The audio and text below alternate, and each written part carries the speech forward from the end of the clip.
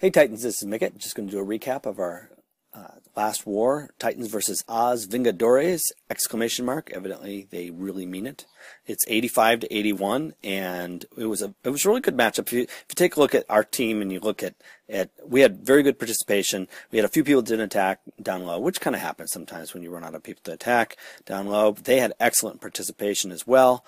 So it was a really good matchup. We started off and we had some really good attacks early on, and then they kind of caught up. But it was a lot of back and forth. So here's our good attacks early on. They kind of caught up, and then I think they even pulled ahead at one point, and then we were able to pull it back. So anyways, exciting. Take a look at what won the day for us. The 3 stars, 21-15 was what ended up winning it for us.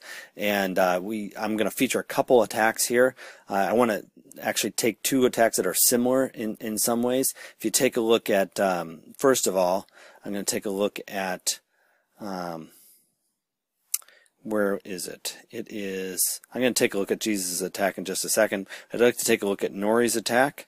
I forgot what number it is. There it is, on number 18. Now this is kind of interesting because if you look at it, obviously you know where it's headed. It's 3 stars. But I want to do this because this is a spread base, so it's a little different sort of approach. Just wanted to show you that this is possible to do with hogs, as long as there aren't too many spots there that you can have the double bombs and you spread your hogs out quite a bit. Now one of the things that you'll notice about Nori, he's a Town Hall 9 attacking Town Hall 8. However, he's a new Town Hall 9, and so he's really using right here. He doesn't have his queen in right now because she's actually upgrading. So it's essentially as if he has a Town Hall 8 army, with the exception of the fact that he has 1 additional heal spell to help that process out. Let's just run through this right now and take a look at replay.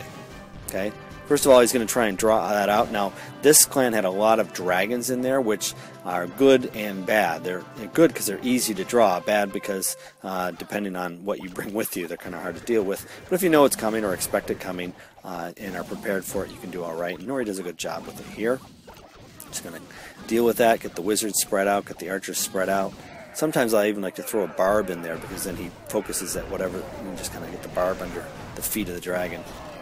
Wings of the dragon, whatever. So he brings in the hogs from that side. He knows there aren't going to be any double giant bombs on that side. He's patient on his heal spell, doesn't really need it till he gets into the core here. Uses the first heal spell. Now he's got these guys splitting, so he's going to watch this, and he's going to try and predict where they're going to be headed and place a heal spell there. That one probably was, it turned out to be a pretty good spot because most of them went in there. But they're hopping out of there very quickly, so they don't get the best benefit of the heal spell. But as I said, he has an extra one here, so that's definitely going to help. I think I would have placed that a little bit farther to the southwest, but as it turns out, because there's only 1 or 2 guys out there, they all run right through that heal anyways. You notice how he puts some archers and wizards around the outside just to do some cleanup. And a lot of times what you want to do is you want to try and put those on the side that are opposite your hogs, or in a place that you don't want your hogs to go all the way out to, so that your hogs just have a faster time. You don't want to have all your troops on the same side, or they're all trying to hit the same thing and just running after each other. You notice how he has these spread out really far apart, and the cleanup goes really quickly here.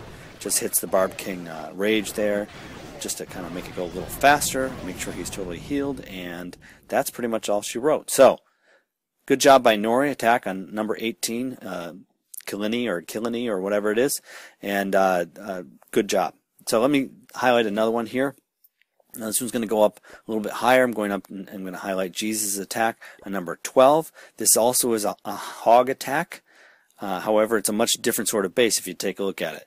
The CC in there is pretty hard to draw. This is a pretty kind of mid-level Town Hall 9. It has a few lower Wiz Towers, but it has expos, it has the whole thing. He does have his queen with him, so that's definitely going to help. So let's just run through this. He's got his 4 heals.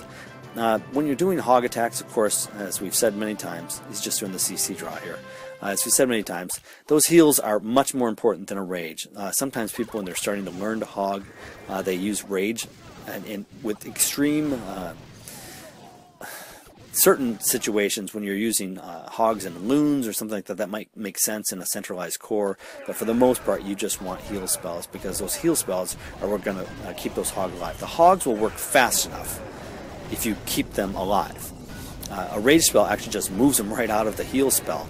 Now look how he puts that down. He knows there's probably going to be something there, so he puts it down before they even run across it, so then they are totally healed. What I've seen mistakes before where somebody waits too long to drop that heal, and then when they hit the bomb, they've already been hit by a wizard tower a few times, and then they all die because they don't have you can't heal from being dead. So they are continuing on around here. He's doing his best to try and kind of follow the pack here. He's doing a pretty good job. He has one more heal spell. He's going to drop here in just a minute. Good. He drops it on there where he knows there's a bunch of different defenses that they're going to kind of stick on for a little bit. Then he just kind of lets them run from here. Now, you see that Archer Queen? I want you to take a look at this for a second. That Archer Queen is a beast. Now, she's only level 4, so that definitely helps. But watch how much. I'm going to try and slow this down a little bit because you know he's going to get a 3-star on this because you already saw before. But watch how hard she hits these hogs. I think she takes down, I didn't count them, but I think she takes maybe 6 or 7 hogs down here. Now, he has so many of them at this point, it's really not a problem. But watch this. Okay, she's going to take out 1. She's going to take out 2. She's coming over here. She takes out a 3rd. She takes out a 4th. She's taking out, I believe, she's going to get out of range here for just a second. She doesn't take out another one, but as they come around here, going to kind of speed it up a little bit to make the point. Now, they're almost dead here, so she can take them out really fast here. And then she gets locked onto the king. So that was a good thing to have that locked onto the king. And then she gets hit from behind with the wizard anyway. So the point is if she hadn't locked onto that king, she would have taken out a few more because the hogs aren't going to focus on the Archer Queen. They're going to kind of go with the nearest building.